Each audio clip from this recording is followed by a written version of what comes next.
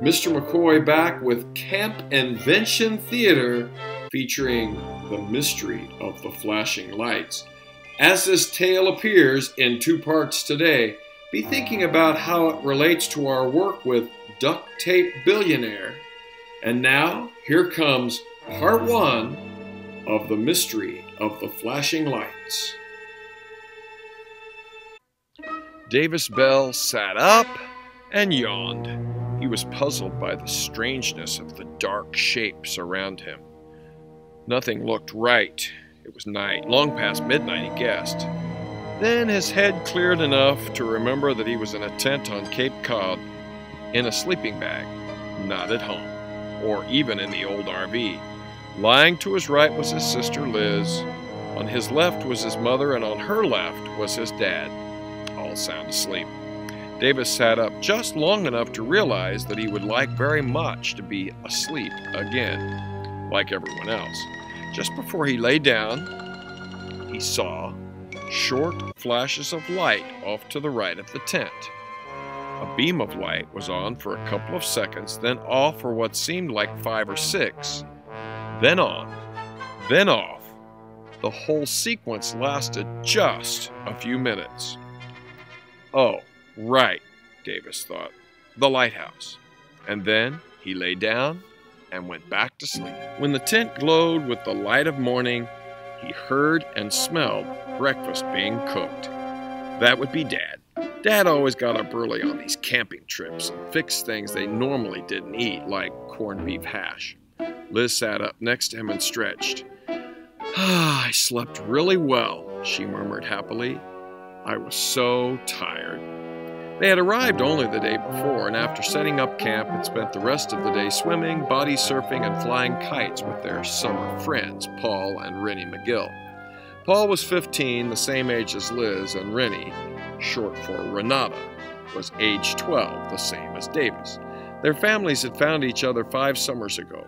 They had met on the beach, and everybody had enjoyed everybody, parents included, so they had started reserving adjacent campsites at the same time every summer. They were together 1 short week out of every year. I didn't sleep so well, grumbled Davis. I woke up in the middle of the night and saw the lighthouse flashing over there. And he waved over to the right. You mean over there, corrected Liz, pointing left. That's where the lighthouse is. You must have been dreaming. I know the difference between dreaming and being awake, replied Davis. And this was being awake, and I saw a light over there, on for a short flash and off for 6 counts. Well, it sounds like the lighthouse, said Liz. Maybe you just got turned around in your sleeping bag. Maybe, said Davis, but I don't think so. I remember seeing you to my right, the same direction I saw the flashing light from. At least, I think I do. Well, it's not important, he said. The truth is, it was important to him, but he sensed one of those long, drawn-out discussions coming that he sometimes had with Liz, where she was determined to be right regardless of the facts. Not wanting one of those, he decided to end the matter. Later that day, Liz, Paul, Davis, and Rennie were walking on the beach together. They had only to walk a quarter mile from the campground on a path through some woods to reach the beach. Liz and Paul were walking in front. Rennie and Davis noted that Liz and Paul's hands occasionally brushed, and the 2 kept on smiling at each other. That is really repulsive, said Rennie. We'll never be like that. That's for sure, said Davis. Did you know that they've been emailing each other? Of course, said Rennie. How could I not? I saw one signed, sealed with a kiss. Really repulsive. Hey, look here, cried Davis suddenly. Hoof prints. There were, in fact, hoof prints in the sand, up high above the tide mark. They ran for just a short distance and then stopped. Liz and Paul turned. Those are hoof prints, all right, agreed Liz casually. Well, isn't that a little unusual? Asked Davis. Nah, said Paul. People are always riding horses around here. But on the beach? Asked Rennie. Sure, said Liz. The two turned and started walking and chatting again. You know, said Rennie, I can't stand being a chaperone. Me neither, agreed Davis, and the two ran off down the beach. That night, a special yearly event was held. The dads had gotten a permit to have a fire on the beach.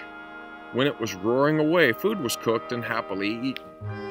Then, well after dark, when the fire had burned down and deep orange coals had formed, marshmallows were speared on skewers and toasted.